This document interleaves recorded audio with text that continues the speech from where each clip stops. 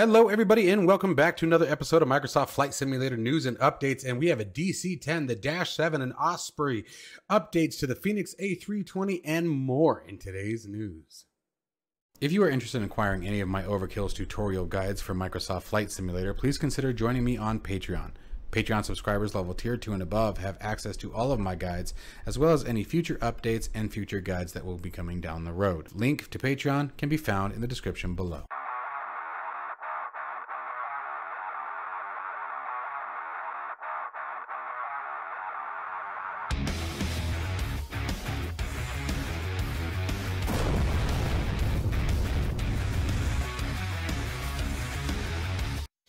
As always, guys, feel free if you choose to go ahead and minimize this screen and just listen to me in the background. Most of it's just going to be me chatting along. There will be some screenshots shown, but for the most part, it's just going to be chatting along. First up, we have an early look into the Aerodynamics KC10 and DC10 for Microsoft Flight Simulator. Aerodynamics is a team of very experienced pilots and boom operators from the KC and DC10 series. As you guys know, the DC10 is a 3-engine aircraft most commonly used by FedEx. Now, this aircraft, the coolest part about it is it is going to be completely free, and yet the team is boasting that it's definitely going to be of what they would define as high fidelity. Many of the textures and graphics have already been completed with the aircraft, and it looks absolutely fantastic. Absolutely no complaints whatsoever with the way it looks. Now, it sounds like that the military KC-10 version is going to be first, and that is going to be the one with the boom operation as well as the inline drogue system. For those of you who don't know, the drogue is the little basket that you'll see military aircraft hooking up to in order to refuel, where the boom is the one you see primarily on Air Force aircraft, where it actually connects to the aircraft physically, and you have the boom operator inside the aircraft. Now, there's going to be a bunch of different variants for the aircraft once it is finally complete. Everything from civilian cargo to passenger versions, again, as well as the military versions. It sounds like they're going to be doing the Dash 30 for both the cargo and the passenger variants of the aircraft. The aircraft is also going to show plenty of the wear and tear that would be expected from an aircraft that was most popular back in the 70s through the 80s. Again, it is still flown today in some aspect, again, very heavily as a cargo aircraft more than a passenger liner now, and you definitely still see it being used in the military. Now, the other really cool thing, you guys know I'm very big on documentation. They have promised what is looking like to be an over 1,000-page manual. Now, I do hope that they do, as well as their in-flight video tutorials, or excuse me, in-depth video tutorials that they have claimed will be done. There is also, I'm really hoping they also do a short guide as well as the in-depth. I know many simulators, flyers, don't particularly enjoy reading through 1,000-page documentation. Now, that is not to say I want to discredit that. That kind of documentation is critical for these kind of aircraft, especially when they're talking about the high fidelity that they are mentioning, and as well as you know, the overall in-depth information that is provided for these aircraft that is oftentimes definitely overlooked. So I do not want to take away from that at all. I just hope they also do sort of a quick start guide as well as the in-depth documentation.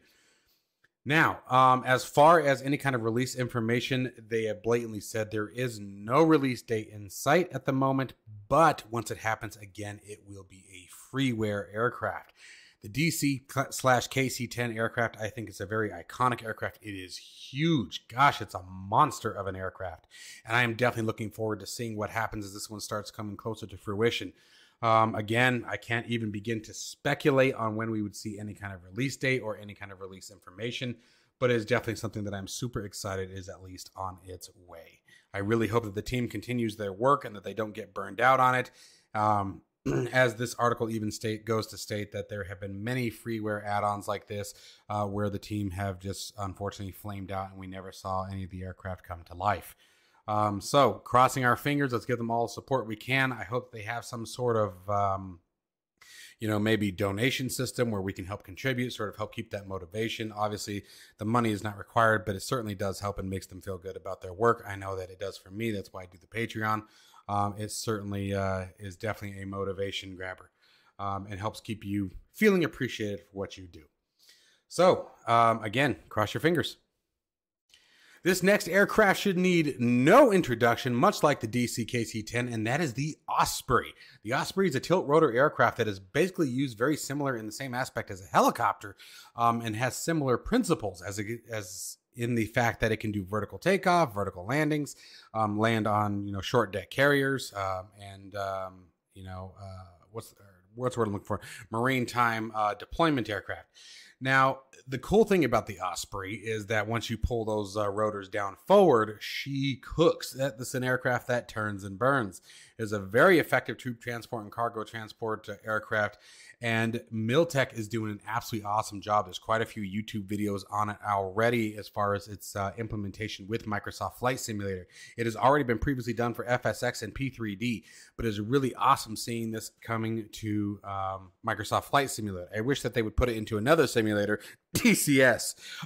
Sorry, it's dusty in here. But one can hope for a lot of things, and we may not always get it. The really cool thing about this particular aircraft is it is also extremely tricky to fly. Unfortunately, she also has quite the reputation of some pretty severe accidents. They fly out here in Yuma pretty frequently. I'll see them flying around coming over Tucson as they make the transition back and forth. But it's a very, very unique looking aircraft. The texture work that's being done in Microsoft Flight Simulator is absolutely beautiful. I love what they are doing here. By default, it has a hard mode that will be automatically enabled for its flight characteristics. However, you will also have the option of an easier mode if you don't want to deal with it. One of the things that I really enjoy is because of its very large rotors. They actually has the rotor lights like you'll see in many large rotor aircraft, and I just think they look absolutely cool than snot at night. The Osprey is an aircraft that, even given its track record, I will absolutely be jumping all over. And I do believe that I saw somewhere that we should be looking about the 4th of November. So just a couple of days from now, we may be seeing this aircraft available for purchase. I will absolutely 110% be grabbing this aircraft on its day of release and doing a flight video with it. I am thoroughly impressed with the work that's being done on it. I absolutely love the characteristics of it. It's got that goofy look to it and yet cool at the same time. It sort of has that perfect blend of odd and wow, I want one, So anyway, that is Miltech Miltech MB-22B Osprey. I cannot wait to get my hands on this aircraft. This is going to be a fun one. SimWorks Studios has once again given us an update on the STOL-7. Remember, short takeoff or landing is what STOL stands for. This is an aircraft that is very highly used in some of the more harder reached airports in the world. It is an absolutely fantastic looking aircraft. It's been around for a very, very long time. The work that's being done on it looks absolutely beautiful. I'm sure you guys all recognize this airport as Luca Airport. Again, very commonly used here because of its ability to very rapidly and very easily get itself off of the ground and back on it for that matter. I wish we had a few more screenshots of the aircraft. However, the team has stated that we should see this aircraft within the next coming weeks. So it sounds like it's right around the corner. The overall flight model of the aircraft has been completed for some time, and they are just talking about doing final tweaking. So super excited. It's a 4-engine aircraft. I think this is our second 4-engine aircraft to reach the Microsoft Flight Simulator platform. Again, very, very cool aircraft. Opens up a lot of real world flight plans that we could test out with this aircraft, and just brings a whole different aspect to flight simulation. So again, that is SimWorks Studios -7 is almost ready for takeoff. The military trainer, the PC21 from Iris Simulations, is finally available and out in the world, ready for you to grab a hold of it and fly it. It is a military trainer, so it's a 2-seater aircraft and quite maneuverable and has quite a bit of power. The aircraft itself is just an absolute ton of fun, and you can pick it up from Iris Simulation Store for $34.99. I haven't seen any indication on whether or not the aircraft is available on the Xbox as of yet, or if there's any information on whether or not it's going to be coming that way. However, with a top speed of excess of 400 miles an hour, you could really turn and burn with this particular aircraft and really take it to some higher limits. This is another really great aircraft. If you have a bunch of friends, grab it, do some formation flying, some of that hot shot pilot stuff, if you know what I mean, And I imagine you'll have a very good time of it. I've been watching plenty of reviews and paying attention to the feedback on the PC21. It sounds like pilots are having a great time with it. So again, that is through Iris Simulation Store, $34.99 US dollars for the aircraft. The Phoenix A320 has been updated to version 1.05.139, in which they have addressed quite a few issues. Everything from exterior volumetric lights, flap behavior, flare loss, side stick updates, and some VNAV adjustments, as well as sound improvements to flaps, slats, fuel pumps, the AVAC, and air conditioning systems. Also, the chemtrails, I'm just kidding, contrails have been returned to the aircraft. And if you guys want to see a full changelog of the aircraft, be sure to check it out down below. A link will be included in the description. They have definitely put some serious work into the aircraft. I have not flown the Phoenix in quite some time. Call me a fanboy. I don't know what you want to do, but I truly just enjoy the Flybywire A320. I have absolutely nothing against the Phoenix A320. I want to make that perfectly clear. I own it myself and have flown it multiple times. I think I have found my Phoenix or my Flybywire to be my home for A320s, but I definitely do not want to take away from this incredible project. It is an absolutely wonderful aircraft and extremely well done. And I will dare to say in many ways, probably more advanced than the Flybywire version. However, do keep in mind the Flybywire version is still free. But the Phoenix definitely brings a ton of realism, and they are doing an absolutely spectacular job with their update schedule. They have updated the aircraft multiple times, and each one definitely brings significant improvement to the aircraft and thus the simulation experience. FS Realistic is at it yet again, bringing another feature to the application, and that is the first-person effect. Given the first-person effect, you'll have the ability to walk through the jetways or do a full exterior inspection of the aircraft or walk around the airport as you see fit.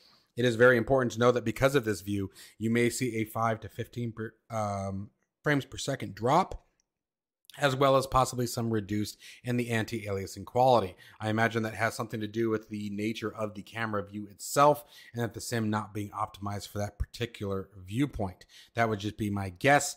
But it seems to make sense based on the information I'm seeing. However, there's a very awesome video here, guys. If you want to check it out, I will also be doing a review of this, as I do have access to the latest version of the product, and we'll be tearing that one up and seeing what it is all about. That is a very awesome perspective, especially when you take into consideration the fact that many of the airport developers are doing fully modeled interiors, hangars, and as well as terminals that you could actually take through from a first-person perspective and actually find yourself, if you're doing a cinematic shot or given that just going for that full immersion, you find yourself actually walking through the airport up to your gate and boarding your aircraft via the jetways or stairs. So that definitely offers quite a bit of immersion and again opens up the window for some really cool cinematic shots. Keep in mind, FS Realistic brings far more to the simulator than just these camera views. It does a ton for the audio. The audio is absolutely a critical point in immersion and simulation, in my opinion. And it does a wonderful job, as well as adding things like camera shakes, vibrations, and etc. Things that you would expect to hear and see inside a real aircraft. The very awesome part about FS Realistic is if you go to their website directly and download it, you get a free, fully functional 7-day free trial of the software. So for a full 7 days, you can try it out in its full reach for 7 days before deciding to purchase it. I highly recommend you guys give it a shot. There's no harm in it, especially when it comes, again, free for 7 days. You don't have to put in any kind of payment information prior to, nothing like that. At the end of the 7 days, the software will simply cease to function until you purchase the license. And again, that is FS Realistic's version 2.1 is where this incredibly new feature comes to life. A new application is available for iOS users that is called the Flight Sim Buddy. This is an application that gives you a full 3-day free trial, however, then comes with a €24.99 euros per year subscription.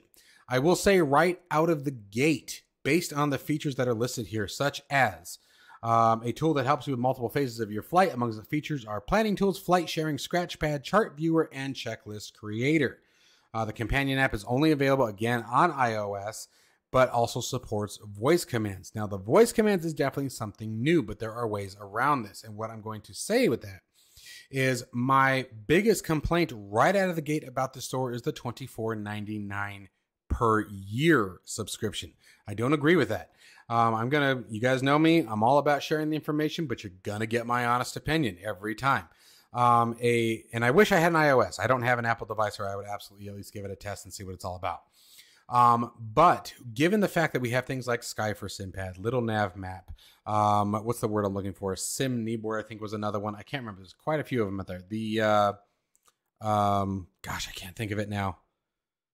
There's another freeware version. It's a real big name. I can't think of the name. It's right on the tip of my damn tongue, and I can't get it the damn hell out. Pilot Pro or Pro Pilot. I can't remember the damn name. Anyway, I digress.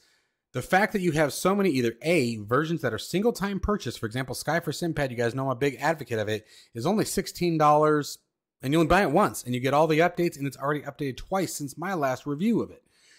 So then to charge $24.99 a year for application, when you have applications that you either A, are free, maybe more cumbersome to use, but free and do similar things, if not all the same things, or single-time purchases that cost less, and you're going to charge $24.99 per year for an app that can do the same thing. It better be a darn hot app. And then especially the fact that it's only restricted to Apple devices where these others are not.